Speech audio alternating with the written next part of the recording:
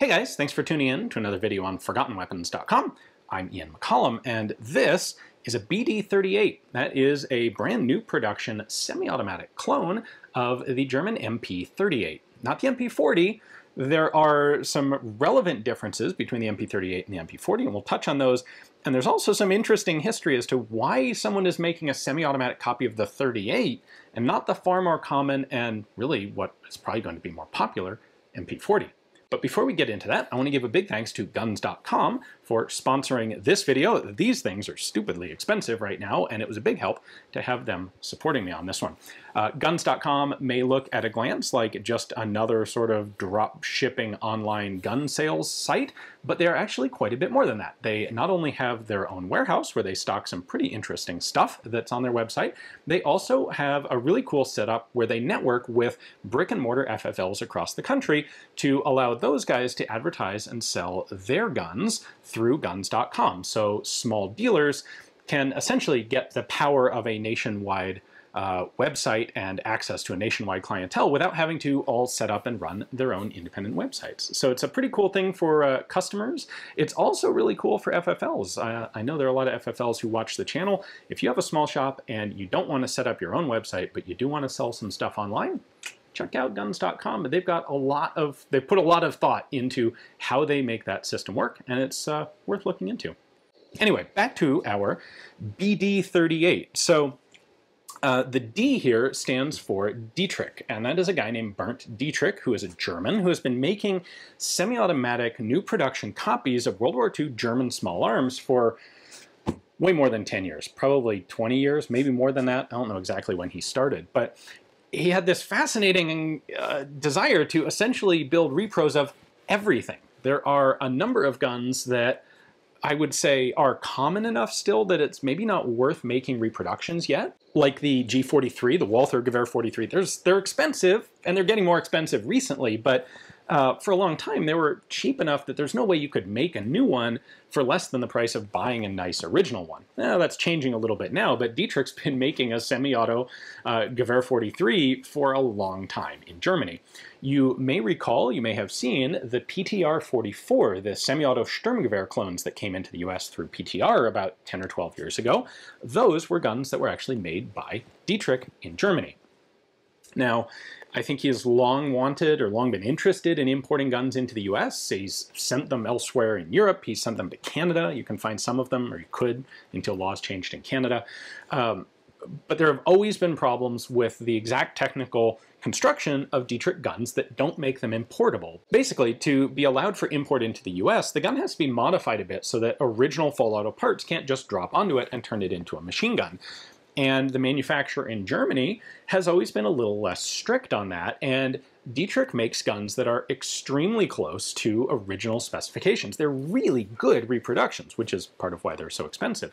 Then they're good enough reproductions that it's never really been feasible to get them into the US. I don't know the exact details on how they got the PTR-44s in, but I know that it was difficult enough that it never happened again. And there's clearly a huge demand for those guns.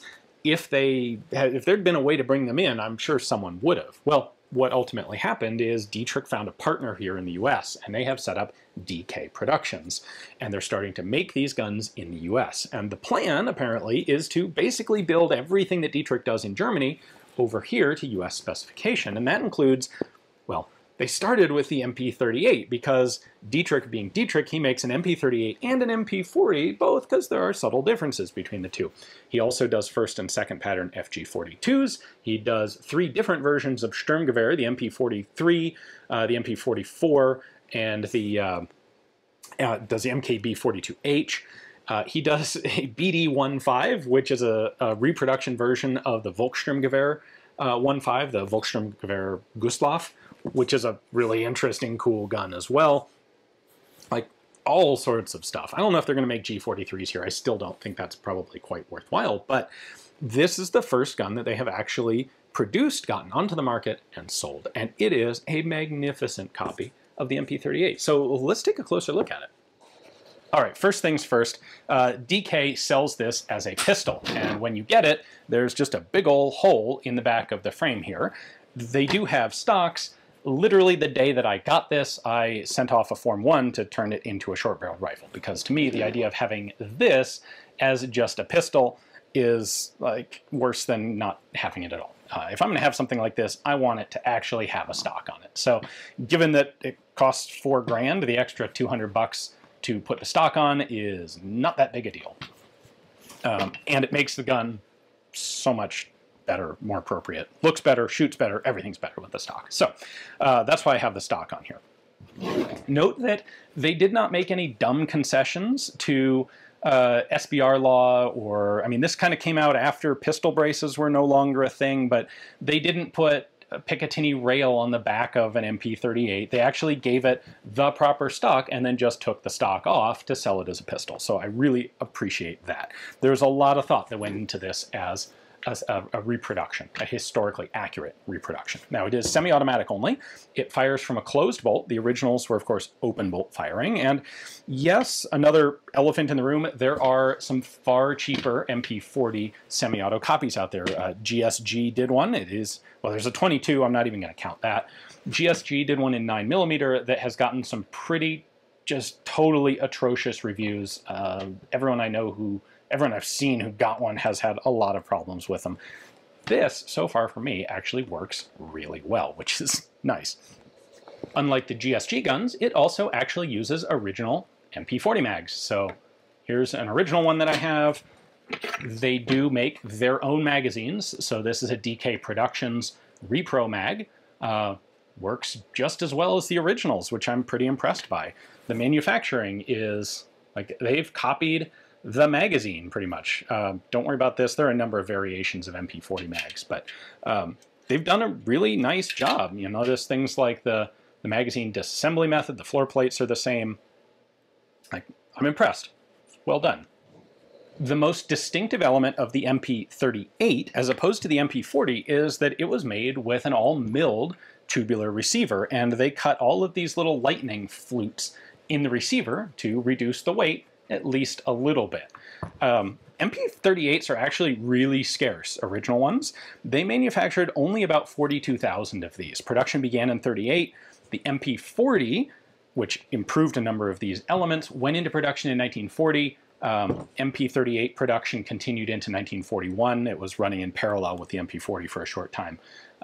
But in total, only about 42,000 of these, and right at the beginning of the war. So a lot of them didn't survive the war, and there weren't that many to begin with. The next distinctive detail is this hook-shaped charging handle. So the MP-40 has a much larger charging handle that's easier to keep a good grip on. It's more stable. And it's not applicable to the semi-auto guns here, but originally there was no safety on the MP-38 except for this cocking handle slot. And so in order to keep the weapon safe, what you would do is pull the bolt all the way back and lock it up into that slot. Now the bolt can't go anywhere, can't fire, very safe, everything's great, except what they discovered when they took these into combat is, yeah, it's all safe, except you've got your loaded magazine right there and this gigantic wide open ejection port, and dirt gets in there and it causes the gun to not work. So, okay, we need to fix that. Like, safety is one thing, but we're in combat, we need the guns to be reliable. So, screw it, we'll just carry it with the bolt closed. Well, these were open bolt guns, so if you close the bolt, there's obviously no round in the chamber, but you'd have a loaded magazine, empty chamber, closed bolt. The problem with that is that there is nothing holding this back on the full autos either. And so if the gun fell, if you hit the rear of the gun on something, the bolt could bounce open enough to pick up a cartridge and then slam it forward and fire. This is the classic open bolt submachine gun safety hazard, and there was no solution to it on the original MP-38s. So what they actually did as sort of a stopgap measure was make a little leather contraption that looped around the barrel and had a thong that came back here and a little slot for the charging handle, and you would actually like put this leather strap over the charging handle to hold the bolt forward. There are a few pictures out there you can see in some books of that. What they did with the MP-40 was they actually cut a notch here and they added a protrusion onto the also larger and easier to use bolt handle so that you could lock the bolt handle into the receiver tube, so you could carry it with the bolt closed and not risk it bouncing open and unintentionally firing. And a lot of original MP-38s that survive today were modified to have that safety system. The Germans went through and updated existing guns. So finding an original MP-38 in its early configuration is really, really scarce, which is part of the reason I think it's really cool to have the really early pattern of a reproduction. This is going to be the hardest style you'll ever have to try and come by if you want to collect German World War II small arms. Now for the semi-automatic guns, what they did is actually add a crossbolt safety right here on the trigger guard. And that's relevant because originally there was no semi-auto function on an MP-38. It was full auto only, and like we just talked about, the safety was up here. So had they copied it exactly, there would be no safety mechanism whatsoever, and that's not really ideal. Certainly, it's not something that is going to be feasible from a corporate liability perspective. The markings on here are pretty well recreated. We have MP-38, production code AYF, that would be the late production from the Irma factory. Irma and Haenel were the two companies that made MP-38s, and there was only the one order of them. This one's dated late 1941, but this is, and like you will find authentic examples with this set of markings. And they even went so far as to duplicate the proof marks. So you've got your serial number up here on the frame and the barrel, and they've got a number of fake Waffenamt style proof marks. No swastikas on them, but the look is correct. It's appropriate. That's the style of markings you would see on an original MP-38, and it's really cool that they actually duplicated that. There are some pretty subtle details that they did correctly as well, like the muzzle nut here. This was intended for use with a blank firing adapter, and the MP-38s had a solid one like this. MP-40s would have a groove in the center. So it's a really subtle little variation that, you know, it'd be really easy to just skip over copying that. And, you know, if you're going to make an MP-40 next, just make one muzzle nut and simplify your production logistics. But no, they made them correct down to some pretty nuanced little details like that. And partially as a result of making this correctly and really well, it's heavy. This thing is a chunky gun. It would really suck to shoot it one-handed pistol. You're definitely going to be shooting it two-handed, and once again, that's why I think the stock is an essential element if you have one of these, but that's just my opinion. Now, disassembly is going to be just the same as on an actual MP-38. You've got this locking lug. We're going to pull it out, rotate it. You can see once you rotate it, it sticks out. This isn't a screw. This is, it's a cross pin. So it's either like this or like this, and we just want it locked open because then we are going to take the whole action and rotate it like so until the rear sight hits the Bakelite there. And then pull this right off. This is a really tight gun. I talked to DK and they said, yeah, when they're new, they are quite remarkably tight. So be aware of that. You do also want to have this cocked. When you disassemble it, don't dry fire it and then disassemble it. You can damage the internals when you take it apart. Things are a little more complex on the inside than on an original MP-38 or MP-40, but they sure look similar. So we have a bolt, we have our recoil spring and guide. Now on the original MP-38s, the firing pin was actually fixed onto the recoil spring guide. Here, of course, they have redesigned this, rebuilt it to be hammer fired. So that's our hammer right there. And when I pull the trigger, that hammer is going to drop like so. We got a disconnector. There we go. So that's the hammer. This guy right here is your semi-auto disconnector. When the bolt cycles back, it pushes that down, which resets the system so you can fire a second time. And then you've got this kind of goofy dogleg firing pin so that you can have the bolt. By the way, there is a firing pin return spring down there, which is an important, nice safety thing to have. But by having this dogleg firing pin, you can have the hammer impacting down here out of the way of the bulk of the bolt moving, and also allowing you to still have this. So one of the cool technical elements of the original MP-38s was the fully concealed telescoping recoil spring. The spring's inside there, and you basically can't get dirt into it because, well, it's all captive like that. So originally this had, like I said, the firing pin on the front of it, and then you had your bolt Notice we've got our appropriate markings right there on the bolt too. Like, they really put time and effort into this, and I've already shot it a little bit, which is why it's kind of grungy inside. We can go a little farther with disassembly here if you want. The barrel nut comes off. Again, pretty darn similar to the original guns. Once it's off a little bit, we can unthread this whole thing. There we go. So you've got the barrel and barrel nut there. You've got this, which originally was a rest for the gun, so that under recoil it wouldn't, you'd hook this through a firing port or over the lip of a vehicle. So when you were firing in a vehicle, the gun wouldn't recoil back in and start bouncing bullets around the inside, which is nice. We've got just a shim for locking the barrel in the correct location. We've got our sling bar there. Nothing that I really need to mess with here. We'll just put this back on. But there's your receiver. And there's the whole thing field stripped down. I guess the one other thing I should point out here is the stock locks and unlocks in exactly the same way as the original, which means it's a little bit of a pain. It's also quite tight. So you push the button in, you can then rotate the stock to the back. It's got a little tiny bit of play, far less than originals typically do by the time they're 80 plus years old. And then this is just held in place by friction. So that's the stowed position, and you just snap it down like so for use.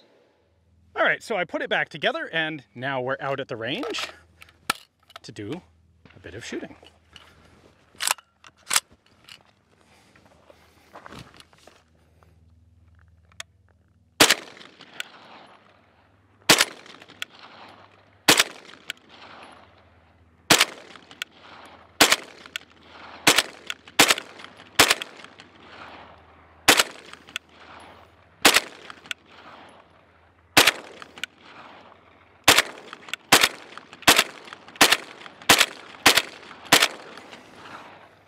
Trigger pull is squishy, a little short, kind of light. It's not terrible. Certainly better than some other semi-auto sort of PCC conversions that I've seen. Accuracy is pretty decent. I mean, MP-40 sights are not the world's greatest sights. When I take my time, I'm able to make proper hits on that little mini Mozambique. There is a fair amount of bounce to the thing. As I mentioned before, this is a heavy gun. The stock's very light, so you've got a lot of weight out here. There's not much recoil impulse, so to speak, because it is so heavy. You've got a very long throw travel of the bolt. In fact, I'm pretty sure the bolt's not even bottoming out when you fire. But it does kind of bounce around a little bit, more so than you would get on, you know, a modern tactical design like a 9mm AR, for example. Now, I'm gonna finish off. I've only got a couple here, then we're gonna give the spinner a try.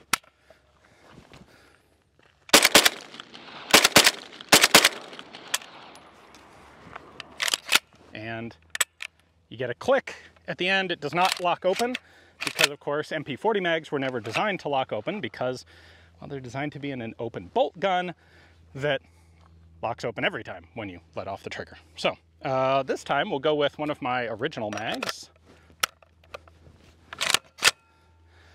This thing runs smooth, like the bolt feels good. It's a stupidly expensive gun, and I probably should have put a wrench on that after I took it down, but it's a stupidly expensive gun, but it is really well made, so you got that going for it. Let's see if I can get the spinner.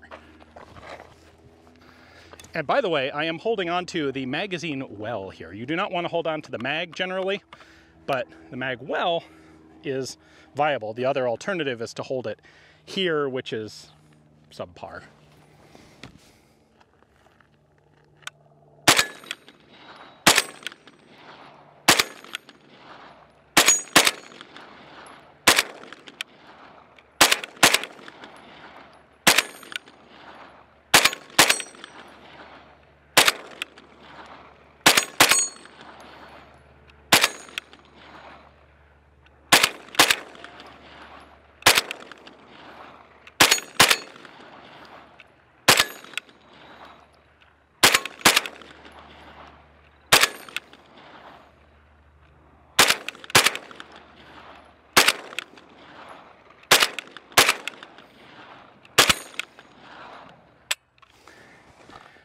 Well, that was a little disappointing. I can make hits, but man, I have to be careful about it. And the spinner's already completely stopped. As you will note though, 0 malfunctions of any kind on an original World War II mag. We had 0 malfs on our first mag, which was DK production.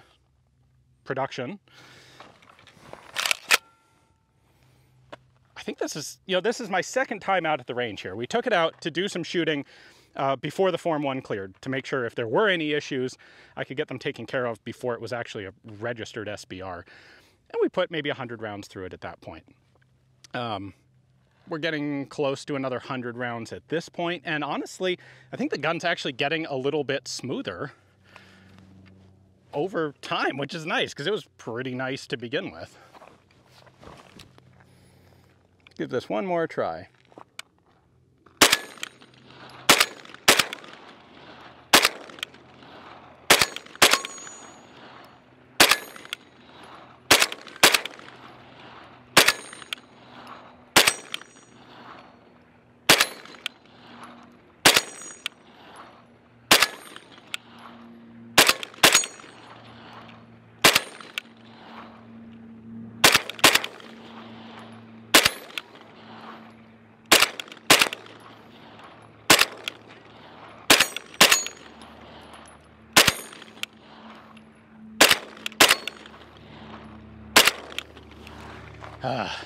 The key to the stupid spinner is consistency, and I am not being consistent here. Sorry. I've not yet come up with any real problem with this MP-38, which is pretty cool. Now, am I a little bit biased? Maybe.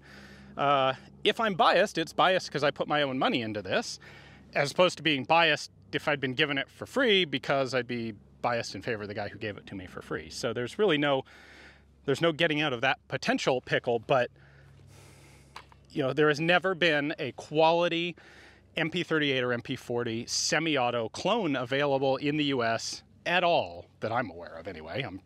Maybe there are a few one-offs out there, someone converting original parts kits one at a time, but it is very cool to see DK actually manage to get Dittrich guns over here into the US and onto the market. They're limited production for the time being. They're doing short runs as they can produce them, and the prices are high.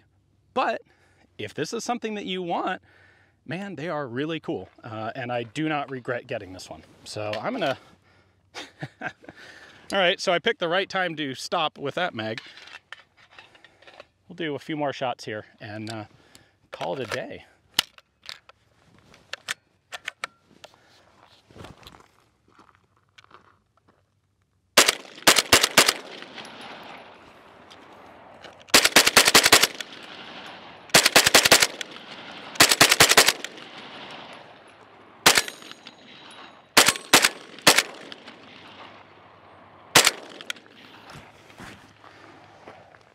I do want to give one more big thanks to guns.com for sponsoring the video. They're part of why I perhaps don't have any regret about picking this up for myself. If you're looking for either a cool place to shop for that new toy for yourself, or if you're a dealer looking for a new audience to market the cool toys that you have available, check out guns.com. Hopefully you guys enjoyed the video. Thanks for watching.